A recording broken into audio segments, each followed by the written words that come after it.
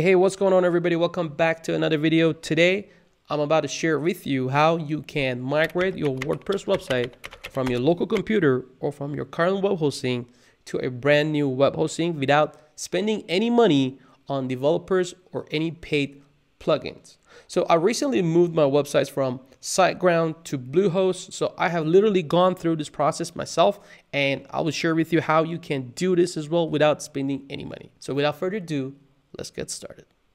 So the first step in migrating your WordPress website is going to the dashboard. So you just need to log into your WordPress account and go to dashboard. And once you're in your dashboard, hover over plugins and click on add new. So for migrating a website, most people recommend using this plugin called All-in-One. And this is the plugin that most people recommend. Let me just install it. I'm not going to recommend you using this plugin, and I will tell you why. Let me just activate it. So after you're activating this plugin, you can see you got this icon that says All-in-One Migration. And once you go to import, so what you need to do, you need to export it and then import it. It says the maximum upload file is 256. Okay, so if your website is less than 256 megabytes, that's all good.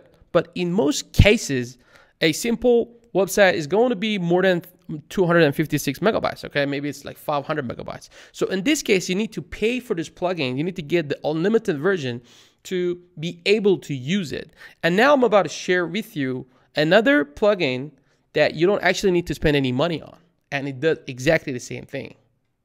Now let me show you the plugin that we're going to use. So hover over plugins, click on add new,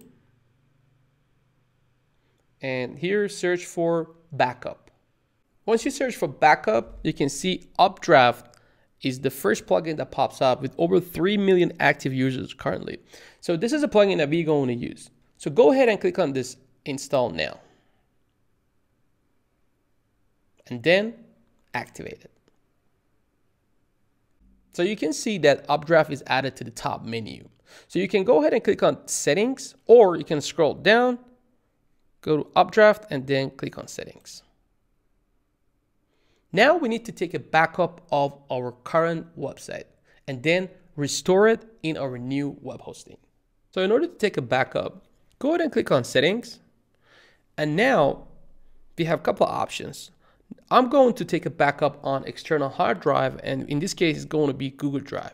So for Google Drive, you just need to have a Gmail account or Google account, and that's it. So after you set up your Google account, click on this button that says Google Drive and scroll down. Make sure all these checkboxes are ticked to take a backup of all of them. Scroll to the bottom and click on Save Changes. Now, Updraft asks you to authorize access to Google Drive so that your backups will be stored on Google Drive. Now go ahead and click on this button that says follow this link to authorize access. Now you need to sign into your Google account. Go ahead and sign into one of the accounts if you have multiple like me. Now click on allow. And when you get to this page, go ahead and click on complete setup.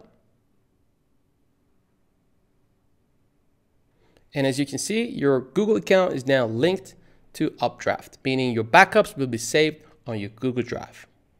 Now let's go and take a backup of our website. I already got 2 backups here, and I'm going to show you how you can do it as well. And after we got a backup on Google Drive, we're going to restore this backup on our new web hosting. So in order to take a backup, go ahead and click on this button that says backup now, and make sure all these checkboxes are ticked, and then click on backup now. And it starts taking the backup. So you can see the backup is apparently succeeded and is now complete. You should be able to see the backup here. If you cannot see it, click on this button that says rescan remote storage and click OK. And you should be able to refresh and see the new backup here as well. So you can see this backup is just added to our list. Now that we have our backup, it's time to restore it on the new web hosting. Just a reminder, we have only 2 backups here, and it's because when we were setting up our backup, we set this number to 2, meaning if you take one more backup, it deletes the previous one and keeps the second one. If you want to add this number to 3 or 4, it's up to you. You can have more than 2 with 3 backups. So let's go ahead and restore our backup in the new web hosting. And this is our new website in a new web hosting. As you can see, it's a default theme and it's pretty empty. And if you're not sure which web hosting you need to go with, I'll leave a link in the description below to top 5 web hosting that I do recommend. I'm using Bluehost. You can choose any of them that you like. And after you set up your new website, what you need to do is to go back to the dashboard. And now we need to install the same plugin. So go ahead and click on plugins, add new. And here search for backup, or you can search for Updraft. Now we need to install Updraft one more time on the new web hosting and activate. Now click on settings. You can click here, or you can go to Updraft and click settings. And once you go to the backup restore, you can see our Updraft is not linked to our Google Drive. So we need to link it to our Google Drive. So in order to do that, we need to go to the settings. And one more time, click on Google Drive.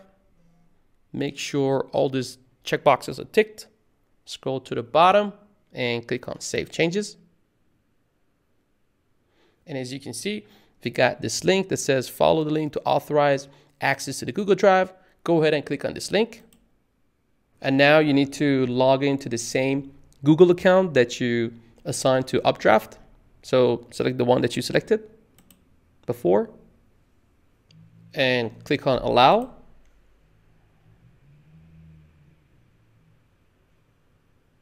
And once you get to this page, click on complete setup. And now you can see our Google Drive is linked to the Updraft.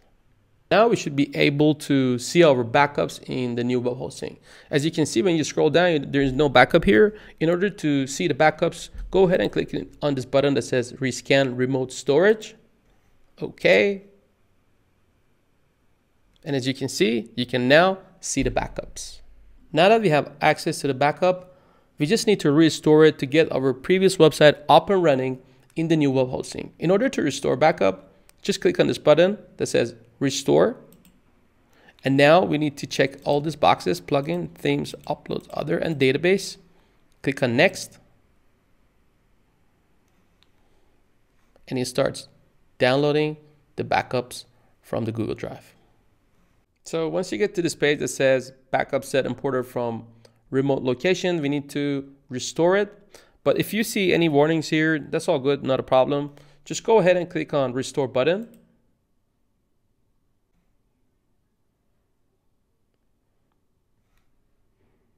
And restore successful. Now we can log in again to our dashboard. And we're back in our dashboard again, and you can see all the plugins and all the themes and everything is all back again. Let's go back to the website and refresh it and see how it actually looks now.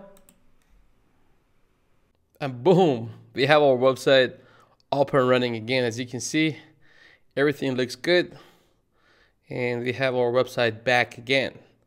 So this is how you can actually migrate your website from a local computer or from your current web hosting to a new web hosting without spending any money, for free, with this simple plugin. After you have your website up and running, the next thing that you need to add is the professional emails. If you have multiple emails on your previous web hosting, make sure to add them in your new web hosting. And if you're using Bluehost, make sure to check out the next video on how to create a professional email using Bluehost. If you're using other web hosting, just make sure to add those emails as well so you don't miss out the emails. If you still haven't decided which web hosting you need to go with, make sure to check out the link in the description below, the top 5 web hosting that I do recommend. You can select any one that you like. And that's pretty much it for this video. I hope you enjoyed it. If you did, I appreciate if you tap the like button. And if you haven't subscribed, subscribe and tap the little bells so you don't miss out the next video. See you in the next one. Peace.